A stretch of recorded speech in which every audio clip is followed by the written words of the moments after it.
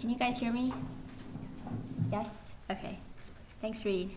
And good morning, and thank you guys for joining me so early in the morning. And we're going to spend the next 45 minutes or so talking about peritoneal dialysis today. Okay, so I'm going to give a very brief review of the basic physiology of peritoneal dialysis, and then I'm going to describe some of the peritoneal dialysis modalities that we have available here, and focus a little bit about criteria for patient selection for peritoneal dialysis and for different dialysis modalities. And then finally, if we have time remaining, I'm going to try to go over some of the common problems that you might encounter in peritoneal dialysis and how to troubleshoot them. Okay, so hopefully everybody has their coffee and we'll get started. Okay, so a few important questions just to sort of test your knowledge, okay? So, obese patients on peritoneal dialysis have a survival advantage over lean patients on peritoneal dialysis. True or false? Can I see a show of hands for true? False? Good. So there is survival advantage for morbidly obese patients in hemodialysis, but the same has not been shown for peritoneal dialysis. On the other hand, lean patients have lower survival for both peritoneal and hemodialysis if they initiate the dialysis modality with their BMI less than 20. Okay. Age less than 45 conveys survival advantage in peritoneal versus hemodialysis. True or false? Any truths? Okay. False? Okay. This is actually true. There are several solid observational studies that seem to show that younger patients under the age of 45 may have some survival advantage. Conversely, patients over the age of 65 in most studies have been found to have a little bit of a higher mortality compared to hemodialysis patients, especially for those patients that are diabetics. Okay. The number of incident peritoneal dialysis patients in the United States has increased from the 1980s to the present. True or false? I'm hearing a lot of truths.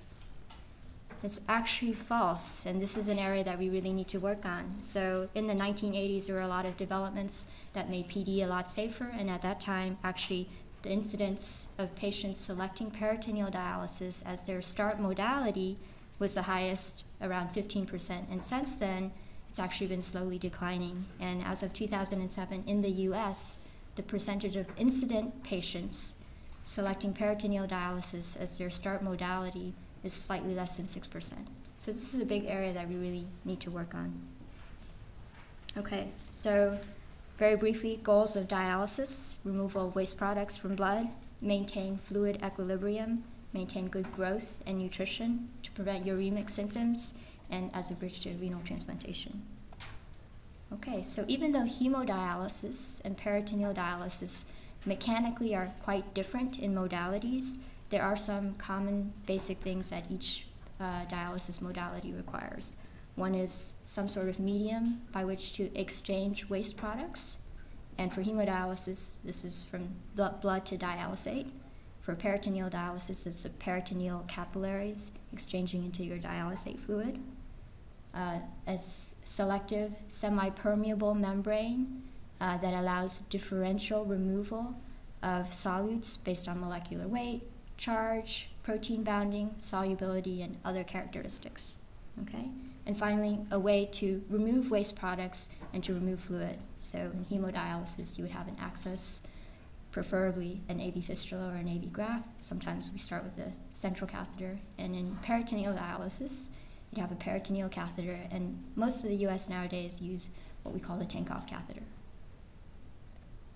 Okay, so this is just kind of a schematic of the same thing.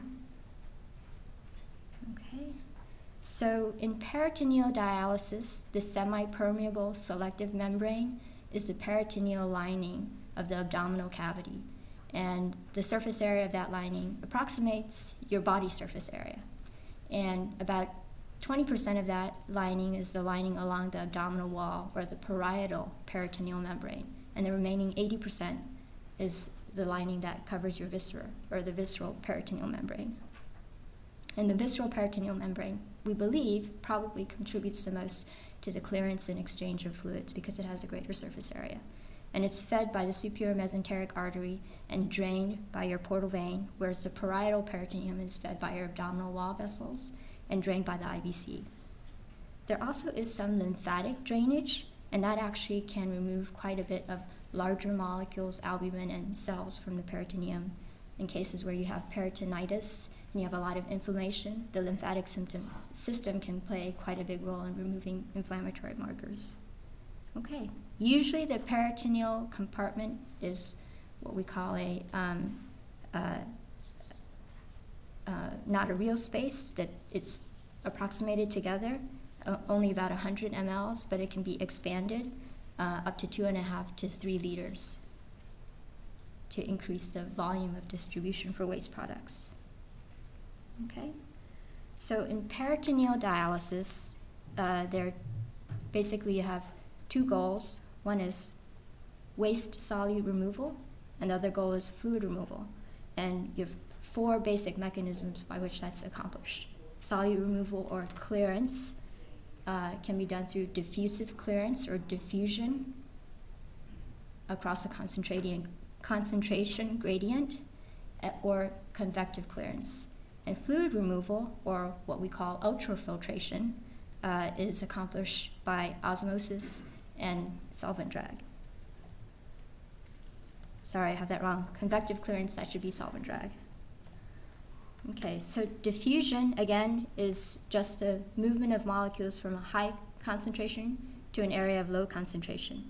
And in dialysis, this is across a semi-permeable selective membrane. Okay?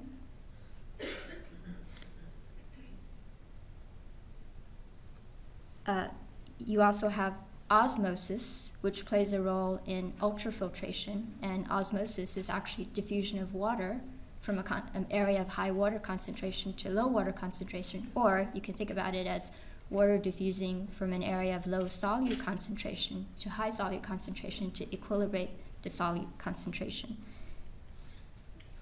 So when you have peritoneal dialysis, think about it maybe as just like a diagrammatically. In the peritoneal space, you would put fluid that has actually high concentration of glucose, and glucose over time would diffuse into the lower concentration space. Conversely, in the blood, you have high concentration of waste products like urea, acid, potassium, and over time that would diffuse into the peritoneal space, which has low concentration of that.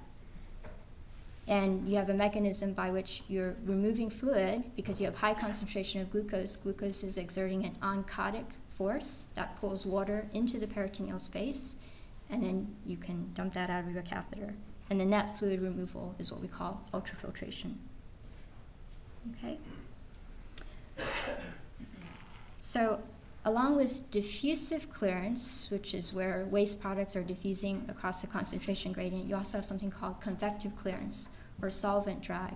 And the mechanism by which that works is that solutes that are dissolved in the fluid that is, or water that is moving across the membrane, is pulled across by that oncotic or hydrostatic pressure. Okay? And the peritoneal membrane is unique because it is a selective membrane, and it has different things that regulate how much of different types of solutes will move across the membrane.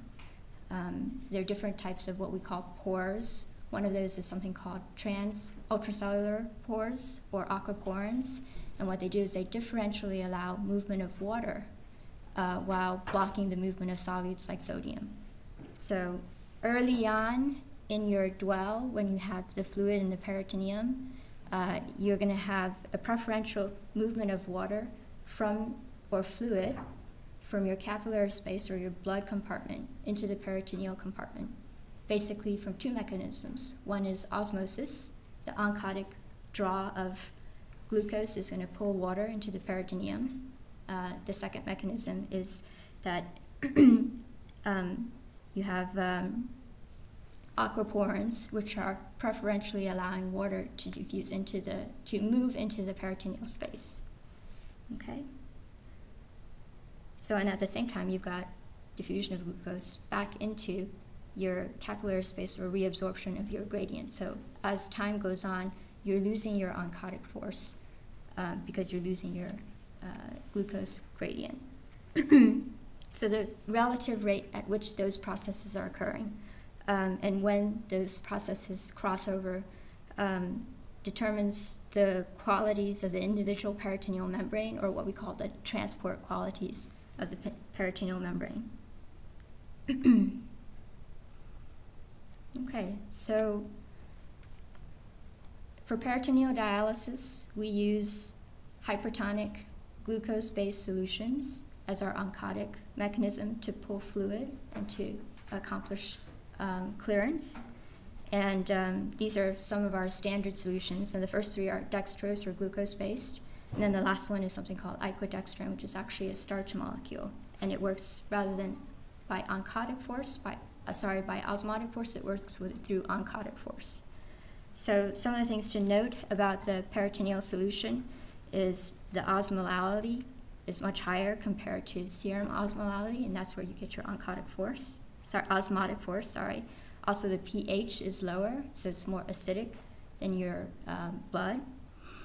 And we use a buffer, lactate as a buffer rather than bicarbonate, which was used in earlier solutions. And the reason for that is because during the sterilization process, when you had bicarbonate would precipitate with the calcium, and so they switch over to lactate, and that problem has gone away. Okay, so you can determine a patient's individual peritoneal membrane exchange characteristic by doing a peritoneal equilibrium test. And the way that's accomplished is that fluid is placed into the peritoneum, and the concentration of glucose, creatinine, and urea are measured at time 0 in the blood and in the peritoneum. And as time goes by, we measure the change in the concentration in the blood and in the peritoneal fluid. And then you can characterize the patient as either a high transporter, a low transporter, or an average transporter, or somewhere in between that. The main things that we look at during the peritoneal equilibrium testing is the D to D naught ratio, which is the concentration of glucose at any given time compared to the concentration of glucose at the initial time. And that tells you how quickly the patient is reabsorbing the glucose and, in effect, losing their concentration gradient or their osmotic draw. The second thing that we look at is the D to P ratio, which is the dialysate to the plasma ratio, and we can look at different things. One thing we look at is urea, another is creatinine. And somebody who has high transporter characteristics usually have equilibrated about 80% of the creatinine that's in their blood into the peritoneum at around 4 hours. If low transporter, we define that as less than 50% equilibration of creatinine at 4 hours. Okay.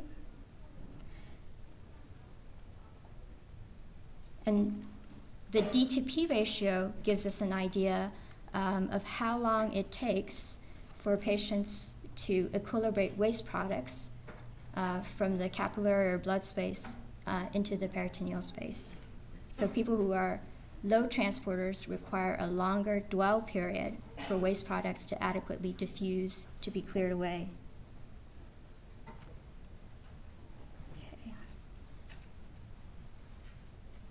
Okay, so the type of peritoneal membrane characteristic is going to play a large role in determining what type of peritoneal modality that you select.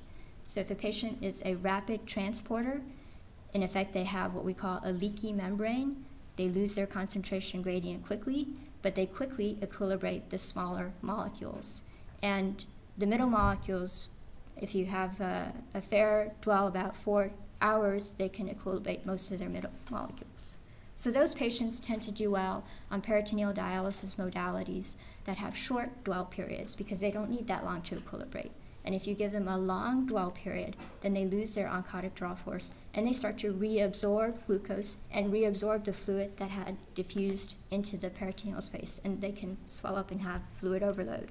So in those cases, short rapid exchanges with a higher number of exchanges is a good modality. And when we're talking about peritoneal dialysis modalities, you can split them into the automated modalities or manual modalities. And the main automated types use a cycler, which does most of the exchanges programmed in either at nighttime or sometime during the day when they have a long period that they're not working. So NIPD, or nightly intermittent peritoneal dialysis, is one of the automated modalities, and it works very well for rapid transporters who require short, frequent exchanges but don't do well with a long period of fluid dwelling in the abdomen. CCPD, or continuous cycling peritoneal dialysis, the same patients who are rapid transporters can do well on CCPD because they need to have shorter dwells so that they don't swell, but those patients also may need more clearance than what they can get from nightly intermittent peritoneal dialysis. Maybe they're a bigger patient, or they don't have as long a period of night that they can stay on the machine, and so they can't do as many exchanges. And so the CCPD, they have rapid nighttime exchanges, and then on top of that, they come off of the machine with some fluid in the abdomen, and that stays there for a longer dwell, which gives them an exchange where they can clear some more of the middle and larger molecules. So patients who are rapid transporters or maybe rapid average transporters would do well in CCPD, or a large patient that needs some rapid or short dwells and some long dwells would do well on CCPD. Low average or low transporters who require a longer dwell to equilibrate waste products tend to do better on CAPD. Okay. And you can mix and match the different mechanisms. So again, nightly intermittent PD, think about a rapid transporter. Somebody who still has some residual renal function, because your overall prescription probably is not going to provide as much clearance as you would have with a continuous modality where you always have fluid in the abdomen. It works well for somebody who needs to be in a supine position so they don't have high intra-abdominal pressures, or somebody who's starting dialysis soon after a catheter is placed so that there's less chance of leak. Continuous cycling peritoneal dialysis, again, good for rapid or low rapid transporters who don't have residual renal function and need more clearance than somebody who has some residual renal function. Average transporters may do well also on CCPD if they're not able to do CAPD and they want to do the predominant part of their dialysis at night. A child who typically has rapid peritoneal exchange characteristics can do well on cycling PD.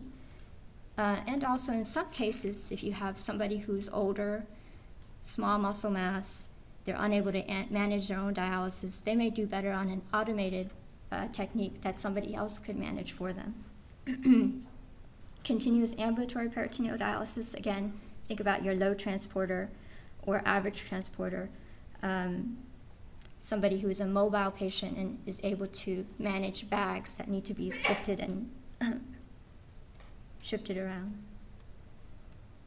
Okay, so aside from transport characteristics, what other things do we have to consider when we're selecting patients for peritoneal dialysis and different peritoneal dialysis modalities? There are a few.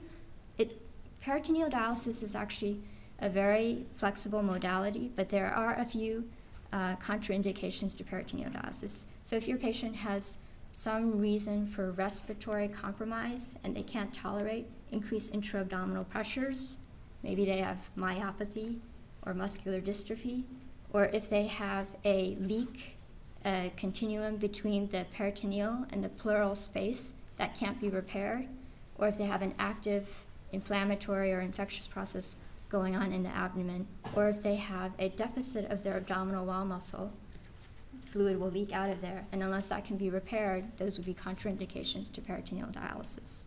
There are some cases that are a little bit borderline. If you have somebody that has an inguinal hernia and they don't need a lot of dialysis, they might still be a candidate to have nightly intermittent peritoneal dialysis in a supine position. So sometimes just having a deficit doesn't necessarily totally rule them out. So it is important to refer them to the surgeon and have them assess that, have them assess if they can be repaired. And if not, then you should consider a hemodialysis modality. Okay. For CAPD, which requires raising bags so that you have pressure to fill the belly and lowering bags, that usually is better suited for a patient who is mobile and has some strength and ability to see so that they can manage the technique. And then other considerations, if you have a patient that you've started on a peritoneal dialysis modality and they come back and they're persisting, having uremic symptoms, poor growth, poor appetite, electrolyte abnormalities, those are patients that you may want to think about switching to a hemodialysis modality or changing their prescription to give them more dialysis. Other things that we sometimes consider that are not necessarily from the medical spectrum are things like compliance, the social situation, the home situation, their location. If they live in a rural area that's miles and miles away from the nearest dialysis unit, it may be easier for that patient to have a home dialysis modality. And peritoneal dialysis compared to home hemodialysis is much less complex to manage at home. Okay. And then the one other thing is if you had a peritoneal dialysis patient that has recurrent peritonitis, or if they have had fungal peritonitis, then those patients probably are not good candidates to continue with peritoneal dialysis. Okay? I'm just going to skip through that, I think. So I wanted to talk a little bit about outcomes on peritoneal dialysis versus hemodialysis and what kind of evidence that we have out there. So the early studies, there were a lot of early, smaller studies looking at cohorts, and a lot of them had conflicting results. Some studies showed that if you did comparison of peritoneal dialysis to hemodialysis, and you look back at mortality, that CAPD did better than hemodialysis for all age groups. There was a study in 1998 done by Majorca through Baxter Healthcare. So some of those you may question because obviously if it's Baxter who's a peritoneal dialysis provider, there may be some bias there. There are also some other small studies that showed that hemodialysis did better than peritoneal dialysis. So there was a lot of conflicting results in different studies. There have been several large studies out of the US RDS, or the US renal data system, and I'm just going to try to summarize for you the findings out of those. So in general, the US data shows that patients that are younger than age 45, there usually is not much difference in terms of mortality or slight benefit of peritoneal dialysis modality over hemodialysis. However, patients that are older, 55 to 65-year-old, and especially diabetic patients that are older, hemodialysis tends to have a survival advantage over peritoneal dialysis.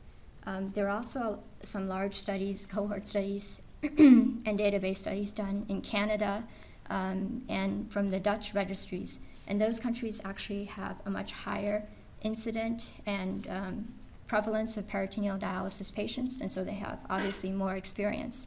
And in those studies, they actually found that for younger patients, peritoneal dialysis showed a survival advantage.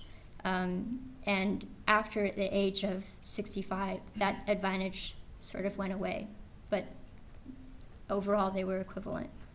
All of the studies tend to be pretty consistent in showing that within that first 2 years, peritoneal dialysis overall is probably equivalent to hemodialysis in terms of survival, but after the first 2 years, the relative risk of mortality with peritoneal dialysis actually rises. So overall, it's a good incident modality, especially for younger patients, more mobile patients, non-diabetic patients, not so good for older diabetic patients. And when they have been on peritoneal dialysis for 2 years or more, we should be regularly reassessing these patients because they may benefit from switching to hemodialysis.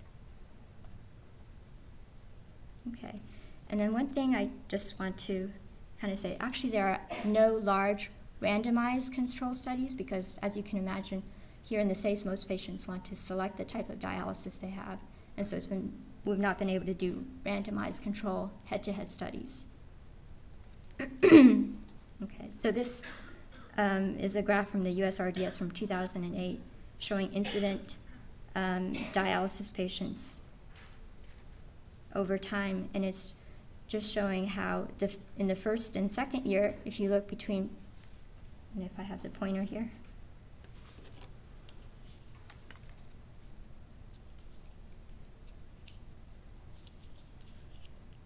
so the first and the second year compared to hemodialysis,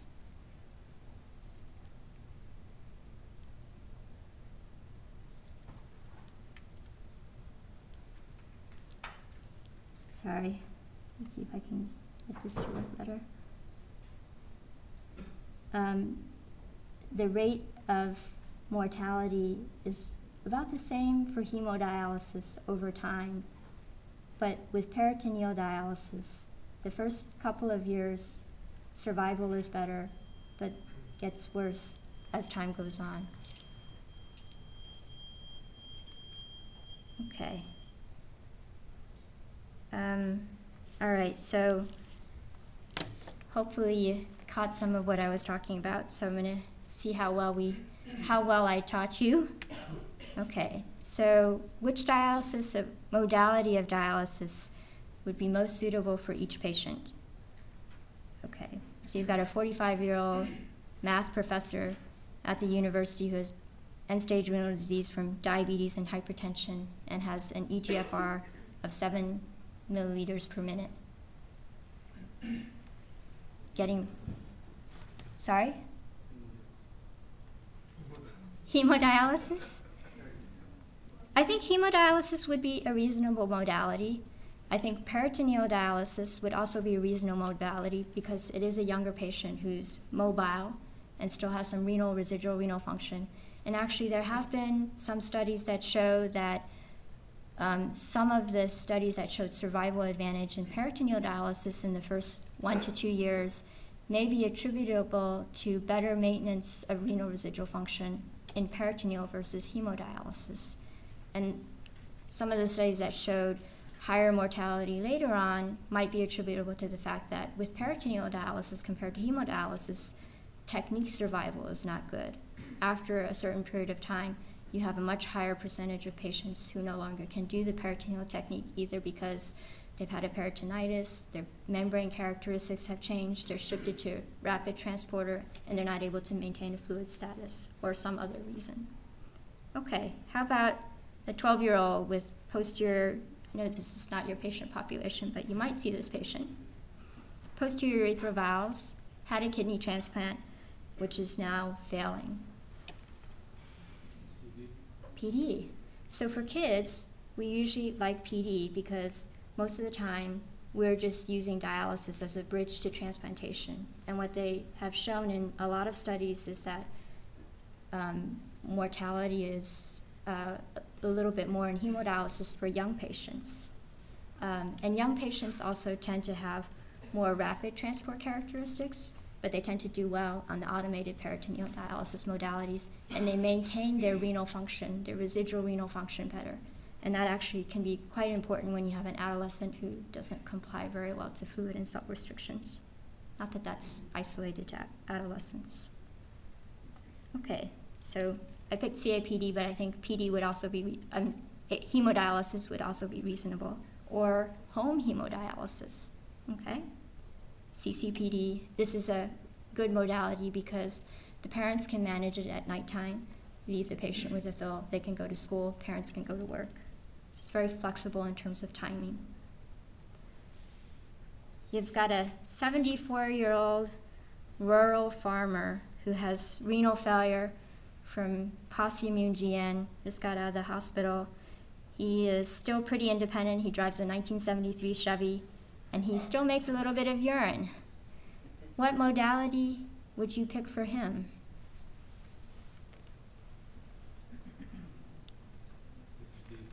HD? So I think medically you could say because he's an older patient, he might have better survival on hemodialysis. But I think sometimes, even though medically you might say that has a better indication, some of the things to sort of consider are that he's a very independent patient. If he goes to hemodialysis, he's tied to the dialysis unit. He might be 70 or miles away from the nearest hemodialysis unit because he lives in rural, I don't know, Edgecombe somewhere. I don't know North Carolina that well. So this is a patient that I would discuss with them. You know, we also try to factor in patient choice, how they want to maintain their lifestyle. If he's still fairly independent and mobile, he's able to drive a pickup truck, he could technically probably do the modality of peritoneal dialysis. And you could do peritoneal dialysis for a couple of years and then reassess and see if maybe at that point he should switch to hemo once he's lost his residual renal function. Okay? But I don't think hemodialysis is necessarily a wrong answer either. It sort of depends. Okay, what about you've got a young college student, muscular, 6'3", former football player who has kidney failure now from IgA nephropathy.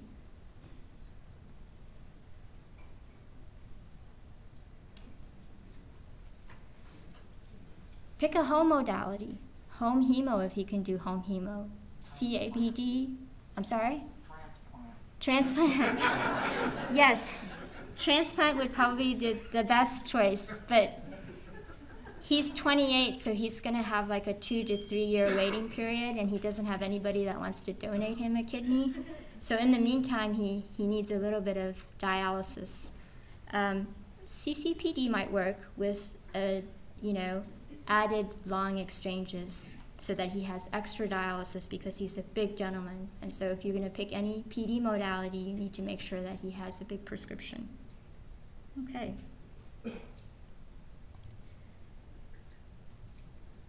And of course, I'm biasing towards peritoneal dialysis since I'm talking about peritoneal dialysis, so you can't guess wrong necessarily. Okay. You have a 42-year-old, has no kidneys because of a history of renal cell carcinoma. They were taken out. She's a smoker, and she has severe peripheral vascular disease. Louder. Well, she probably is not a good candidate for hemodialysis because vascular access might not work in her, and she might not have very good vascular access. She's a younger patient. She could probably do peritoneal dialysis. But she has no residual renal function, so you don't want to pick just an intermittent modality. You want to make sure that she's on a continuous modality or has some extra exchanges. Okay. How about this patient? 65-year-old, morbidly obese female with end-stage renal disease from diabetes. Yes. Hemo would be better for this patient. And there actually are some large studies both in the US and in Australia. We talked about it, but shows that, with hemodialysis, there's actually some protective effect of obese BMI, whereas in peritoneal dialysis, we don't see that. Okay. So there's many different types of patients that could benefit from peritoneal dialysis, depending on the individual patient needs and the patient's transport characteristics. And actually, I didn't want to spend too much time on this, but I did just want to point out, as Dr. Barchman said, any patient, you should first see if the patient wants a transplant, is appropriate for a transplant, can get a transplant. And if they also need something to bridge them at the same time, the first thing I would want to assess is, can they do a home modality, either peritoneal or hemodialysis, home hemo? And if they're able to perform it on their own, if they're not, do they have a partner that would be able to perform the dialytic modality for them? Okay? So just to sort of summarize in terms of what data we actually have, we don't have any good randomized control trials head-to-head comparing peritoneal and hemodialysis. And we see a lot of sort of divergent results, and the Canadian, the European trials tend to favor peritoneal dialysis and show that either better survival or equivalent survival until after 2 2 to 4 years, whereas some of the US data shows that hemodialysis, especially for older and diabetic patients, has survival advantage. And part of that is probably because of different patient case mix, different level of expertise with peritoneal dialysis modalities.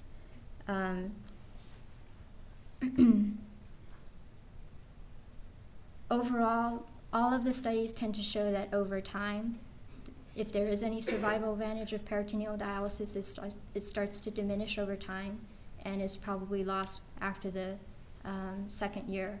Although there have been some later studies looking at Canadian data where they show that in hemodialysis over the past 5 years, there hasn't been any improvement in the survival rates, whereas in peritoneal dialysis, there has continued to be improvement in the survival rates. And so in that study, they showed that peritoneal dialysis was equivalent to hemodialysis up to 4 years within initiation of dialysis modality. Okay, younger patients may, again, there are no head-to-head studies, may have a survival advantage, and it may also be dependent on the peritoneal dialysis team, their expertise, and their technique. Older patients, survival advantage with hemodialysis. There's better preservation of residual renal function in the first couple of years, and higher technique failure in PD. Okay. All right, so I don't know how much more time we have, but maybe I can do a couple cases of PD troubleshooting. So you have a patient, they come in and they say, "Doc, I just want to show you something that's going on." And they pull up their shirt and they're showing you this. And when you look, you see that there's actually something dangling out of their catheter. So that is a Tankoff catheter, and what you're having is erosion at the exit site. And in fact, what you're seeing here is the external cuff of the catheter that is there to hold the catheter in. And it's extruded, most likely because there's some infection at the exit site. Another thing you need to consider when you see that is there a deeper infection? So you get a little closer, and now it looks like this. And there's some yellow, purulent stuff draining and tenderness over the exit site. And then you get an ultrasound, and you see there's a lucency there. And this patient has got a tunnel infection with an abscess. Okay? So if you have just an exit site infection without a tunnel infection, that's something that you might be able to treat with oral antibiotics. If you have an exit site infection that's associated with a tunnel infection or with peritonitis, that needs to be treated with IV antibiotics. And if it's communicating, that probably needs to have that catheter taken out. Okay? So peritonitis, there's basically 3 diagnostic criteria. You have to satisfy 2 out of the 3 signs and symptoms of peritoneal inflammation, which I listed some of those here, but especially abdominal pain that's persisting throughout the cycle, cloudy fluid, fever. Some patients just come in with nausea, vomiting, anorexia, or diarrhea, okay, bloody or cloudy fluid. And then the fluid evaluation is very important because there are other causes of bloody and cloudy fluid aside from peritonitis. So you want to see that there is a differential favoring neutrophils. Okay. And demonstration of bacteria by gram stain or culture, that does not, if this is negative, that does not exclude that they have peritonitis, because in some studies, up to 30% of patients that have peritonitis are culture negative. Okay. So if you have that patient, you want to assess to see if they look septic. And if they're looking septic or they're not doing well, they might need to be admitted. And if they do come in, please have them, if you're the person on the phone talking to the patient, bring their drain bag, the last drain bag they had, so that even if you don't have a dialysis nurse, you can take a sample from the drain bag. Okay? And if they look sick, and you haven't been able to get in touch with the nephrologist or a nephrology team member, go ahead and cover them with empiric antibiotics, okay? And then further investigate and try to get a hold of your nephrologist. So the most common organisms still staph and strep, but there is a fair incidence of gram negatives, especially Pseudomonas, even though I listed at the bottom. So when you do empiric coverage, you do need to cover for gram-negatives and gram-positive. Sorry, gram-positive and gram-negative, specifically Pseudomonas, okay? Usually if you have a nephrologist and the fluid is looking cloudy, it means that the fluid is inflamed, and we would recommend, once you have your fluid for analysis, to do some rapid flushes. Addition of heparin to prevent fibrin clotting, because when you have inflammation, inevitably you've got fibrin and it can clot the catheter. And if they're not improving over the next 2 to 3 days, then you need to be thinking about resistant organisms, other intra-abdominal causes, and whether or not you need to remove your peritoneal catheter. Most of the time, you can still continue with peritoneal dialysis. And in fact, if they don't have sepsis, you can probably treat them with intraperitoneal antibiotics. And you can have hematogenous seeding of the peritoneum causing peritonitis, or infection coming in from the external site. But it's usually unusual to have peritonitis that then causes sepsis, although there have been cases. But if you have a patient that looks well, even though they have a peritonitis, we did have a case of a patient that came in and he did not look septic, but he had a recurrent fungal peritonitis, and we were not able to get the catheter out in a timely manner because there was concern that he would become septic if we placed a dialysis catheter, even though he looked good. So just keep in mind, sepsis is usually from blood to the peritoneum or outside in, but it's less likely to go from the peritoneum into the blood, okay? So again, I think we kind of covered the antibiotic regimen. If possible, make sure you ask if they still have residual renal function, because again, that contributes a lot to their survival. And if they do, you want to try to avoid gentamicin. And also, unless they have some indication, you don't really want to go with vancomycin first class because of resistant organisms. Okay. There are other causes of pain with peritoneal dialysis that are not infectious. Sometimes it can be helpful to ask them when during the cycle they have pain. If it's with infusion, it might be things that are associated with the character of the dialysate, the temperature, the pH. It may be associated with pressure as they're filling, okay? Sometimes the position of the catheter can cause referred pain. You always want to think about other inflammatory intra-abdominal processes if they're not responding, and sometimes they can have things that are not infectious. Okay. How much time do I have left? 15 minutes. Okay. All right. So you get a call. You are in Hobunk Town. Nephrologist has not been available, and the patient says, "Doc, I need your help. My dialysis is not working." So some of the common things that you might troubleshoot are to see, well, is this a mechanical problem? Is there a cycler malfunction? Is there a catheter malfunction? Is it a flow obstruction issue? Maybe the prescription is wrong and they've absorbed all of their fluid. Maybe they have a mechanical leak or they have ultrafiltration failure. Okay? So he specifies and he says, well, I'm able to fill and dwell, but nothing is draining out. Okay? And you talk to the patient further, you assess him to see if is fluid building up in his abdomen? Is he having symptoms of fluid overload? Okay? You might, if he's doing CAPD, which is the manual peritoneal dialysis, you might ask, where is the drain bag? Because if the drain bag is too high, then they may not drain because there's no gravity pushing the fluid out, okay? If he's having symptoms of fluid overload, you may need to stop the dialysis. But if not, you can try to reposition them. You can have them try different maneuvers, walking around, turning from side to side. But if they are not feeling well and they are having symptoms, probably it would be wise to go ahead and bring them in and further evaluate them, because there can be other things that are non-mechanical, okay? Catheter, common things, catheter kinks, fibrin clots, migration or malplacement of the catheter tip being in a peritoneal pocket, especially if they have had adhesions from previous surgery or they're constipated, okay? Omental wrapping.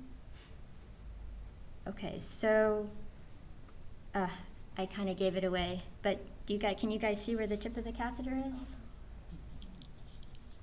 So this is a coil catheter, and the tip is, in this baby, is right underneath the diaphragm. And it should be down here in the peritoneum, in the pelvis. Okay, so that patient had a catheter migration and it wasn't working. And again here, this is an adult, and I don't know if you can see the tip of the catheter has migrated up rather than facing downward. So sometimes there are some maneuvers you can do. You can fill the patient and have them move around again, and sometimes the catheter will float back down into position. If that doesn't work, you might have to send them to IR to have that reposition. If they're still having problems, they might have to have exploration to make sure that it's not wrapped with omentum. And in those cases, they can do it omentectomy, cut away the omentum or fix the omentum. If you have a PD team available, they might be able to try a little bit of TPA to make sure there's not clot there. Okay? And this is, I just wanted to show, that's where the PD catheter tip location ought to be. Okay? So it's your manual PD system with your external cuff, and there usually is an internal cuff there too. Okay, other mechanical issues you might encounter. So if they have a clot and it's inside the catheter, you might be able to TPA that, but sometimes they can develop a fibrous capsule which encloses the outside, and a lot of times you might need to change the catheter in that case because it's very difficult to get rid of that. This is a patient that had some abdominal surgeries and has lots of adhesions, and this can interfere with the movement, free movement of fluid, or trap the catheter in a different position. And this is a patient that had omental entrapment. It's wrapped all around the catheter, and so they had to actually exchange the catheter and do an omentectomy. Okay. Non-mechanical or non-catheter issues. Again, it could be a mechanical issue but not related to the catheter. It could be related to intra-abdominal blockage of flow or pockets of fluid. Okay. Okay, so I think I'm just going to do this one last one and stop. So, or I could stop here and you guys can ask questions, maybe.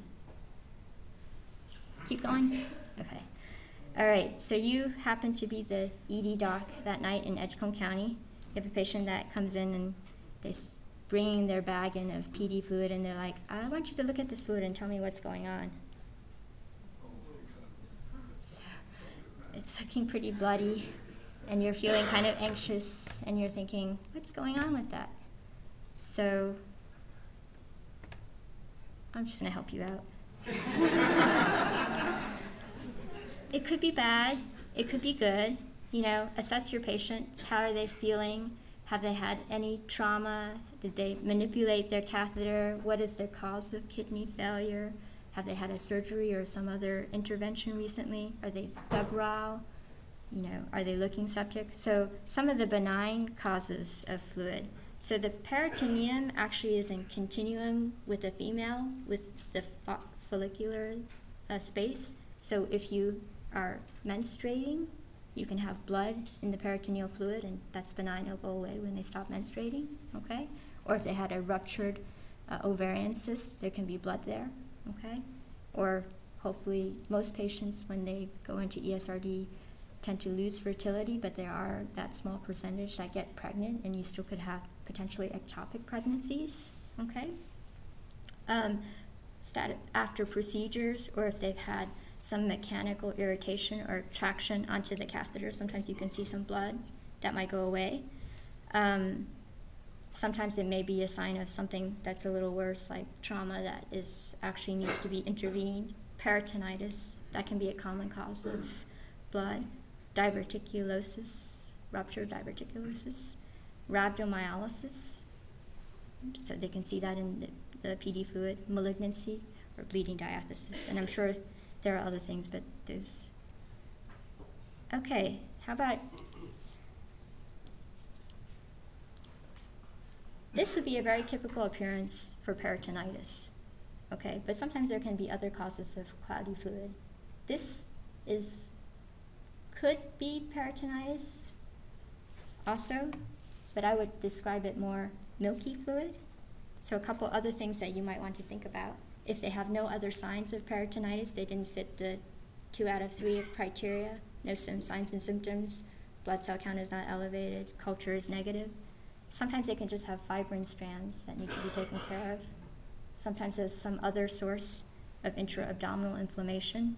If it's looking milky, you might want to think about a chylous leak or hypertriglyceridemia. Okay. I can keep going. Okay, this is the last one, I think. Okay, it's in the middle of the night. You get a call from your ED doc. They're not able to get a hold of the nephrologist, and they said, you're listed as the primary care doc. What do we need to do for this patient? He's coming in, he's a PD patient, and he's getting short of breath with his dialysis treatments. So you're going to think about a differential, okay? Fluid overload. They can have leak, remember? Heart failure, that could be something that's aside from the peritoneal treatment. Or they could have fluid overload because they're not compliant with their dialysis treatment, or they're having dietary or sodium indiscretion. They could have a pneumonia. Okay? So you want to further assess so that you can try to narrow that. Okay, so you end up bringing this patient in because you're not really sure. You have them do a chest x-ray, or, sorry, I skipped a chest x-ray, sorry. You went ahead to do a CT MRI, and this is what you see. So this is what you would see with a pleuroperitoneal leak, okay? With MR scintigraphy, you're putting some contrast into the peritoneal fluid. So peritoneal fluid will have higher density appearance than the pleural fluid. And it might be difficult to see, but here you can see they're in continuum. Here's the pleural fluid and the peritoneal fluid. And again, here you've got peritoneal fluid actually going up around that lung. So these patients, you need to stop the dialysis, okay, and fix the leak. Switch them over to hemo.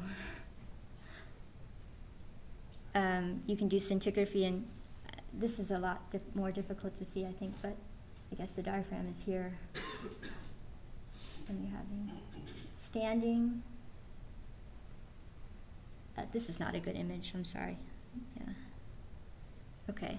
It could be just volume overload. Maybe they're not on a good prescription, or they had a recent episode of peritonitis, which can sometimes change your exchange characteristics from average or low to rapid transporter. And so if you have them on CAPD and they have long dwells, they may be reabsorbing all of that fluid. Or maybe they need to have a higher concentration of dextrose in the fluid. Or maybe you have them on a setting where you're giving them a certain amount of time to fill and drain, and they take longer to drain, so they're not able to fully drain before they get their next fill. We've had that problem before too.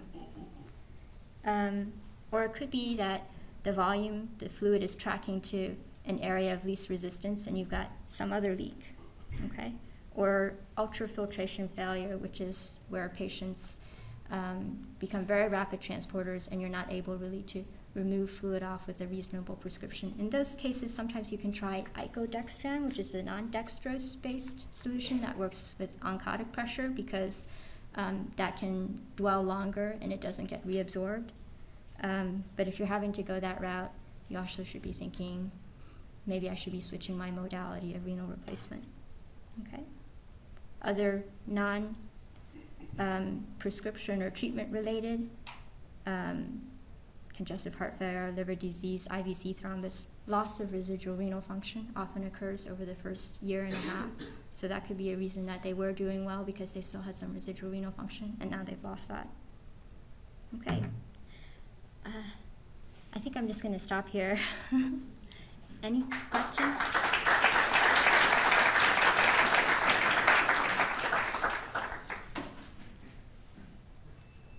So, yes. I was a few minutes late, but did you talk any about cost of this peritoneal dialysis? Yes, I mean, well, no, I didn't talk about it, but the economics of peritoneal dialysis is much less costly because you don't need to have the dialysis team on site with a new machine and a filter each time. So the economics really support peritoneal dialysis, and I think part of the problem is here in the States we have privatized insurance, and before we had the new bundling regulations, there was actually probably some economic advantage to dialysis units to do hemodialysis because of epogen and different things like that.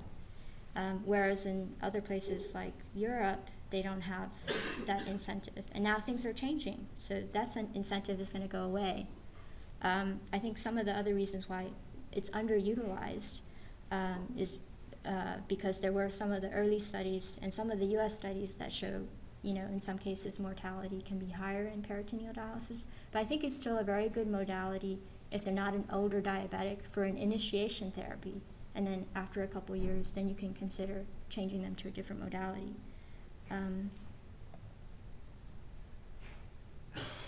It's also much more adaptable because you're not trapping them to come to the dialysis unit for 3 or 4 hours at a time, plus the time that they're driving and not feeling well before and after dialysis. And physiologically, if you're doing continuous therapy, they have fluid in their belly, that is more physiologically like what your kidney is doing, rather than 3 days out of a 7-day week. I don't know if that totally answered your question, or I probably answered more than you asked. So is there more incentive now to do peritoneal dialysis than there was? I think there is definitely more incentive now to try to expand peritoneal dialysis services.